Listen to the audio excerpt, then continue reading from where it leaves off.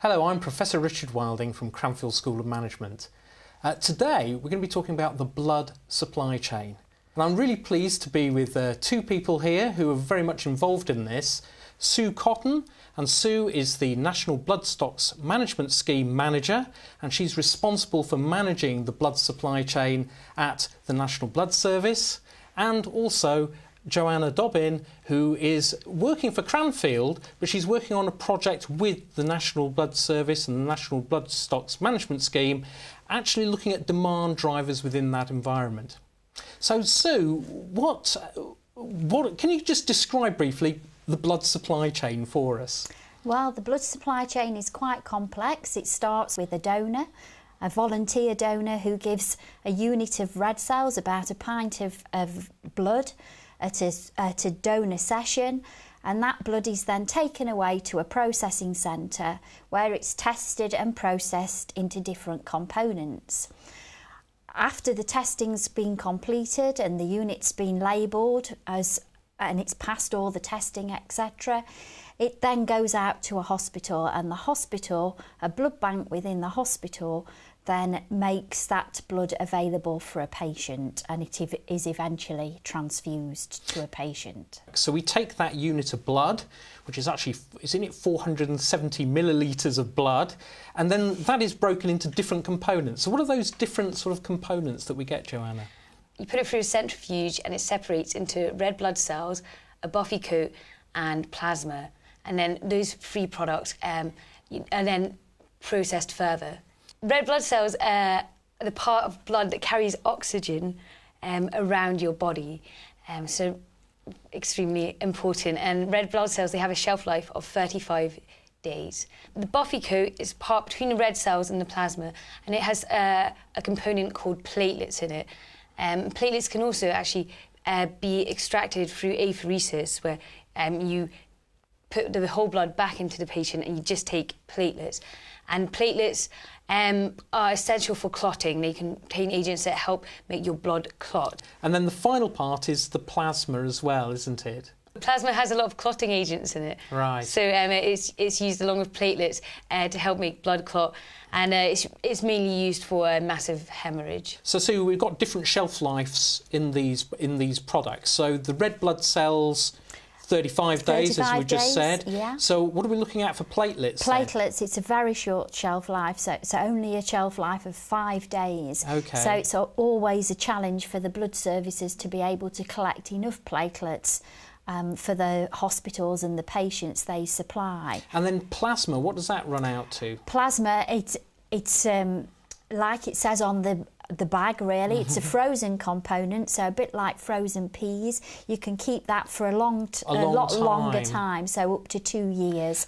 It can be kept frozen, and then it's just thawed for use as and when it's required. So from a supply chain perspective, it's quite interesting, because what we've got some very short shelf life products, 5 days. That's right. Medium shelf life product, 35 days, and then long shelf life product, which is effectively 2 years. Yeah, right, so okay. a large range of shelf lives with relatively few products. And that puts different pressures on the supply chain, doesn't it? It does. Because you need, on those short shelf life ones, you've got to be able to move it through to who needs it quite quickly. And wastage can be an issue, which is something we've been looking at, isn't it, Joanna? There's different wastage codes for different products. For red blood cells, you have time expiry wastage, and you have a out of temperature control, so that's when the cold chain's broken. You also have fridge failure and some other miscellaneous wastage. But for platelets, which, as we said, only have a 5-day shelf life, over 95% of the wastage is time expiry, and you have either time expiry within the blood service or time expiry within hospitals is when they are ordered for surgical use or for medical use by a consultant, and then not transfused, and they're unable as the hospitals can't return products to the blood service, then the hospital are unable to allocate the product to another patient before it expires. Yeah, I think we need to emphasise that the amount of wastage is actually quite small if we're looking at these supply chains, but it's still significant because we want to try and get the most out of it, which is really where our project, through this thing called the Knowledge Transfer Partnership, has been sort of helping in looking at this particular area. I think finally we should finish on just some of the key challenges though within the blood service, and I know that one of the key things has been collaboration between all the various elements of the supply chain. So I mean, why is collaboration so important within that environment? Collaboration is really important for demand planning so that the blood service can plan for demand.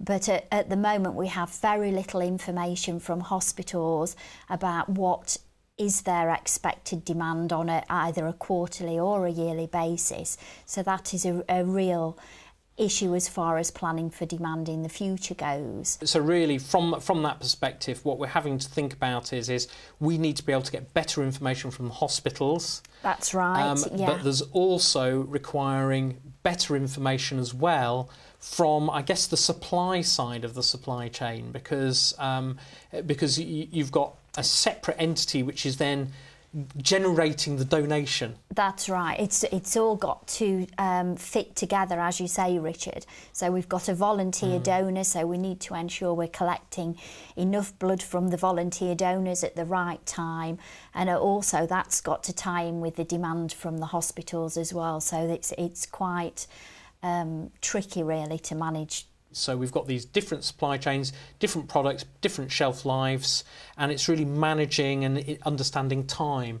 You've been doing some work on this, haven't you, from a supply chain perspective, of just doing some time-based mapping. What were some of the findings that came out from that? I did some value stream mapping and time-based process mapping, especially for platelets, especially apheresis platelets, as they need minimal work done on them once they're processed. And really, I think what came out of it is, if you think about the key areas of supply chain design, you've got IT infrastructures, process design, and people and organisations.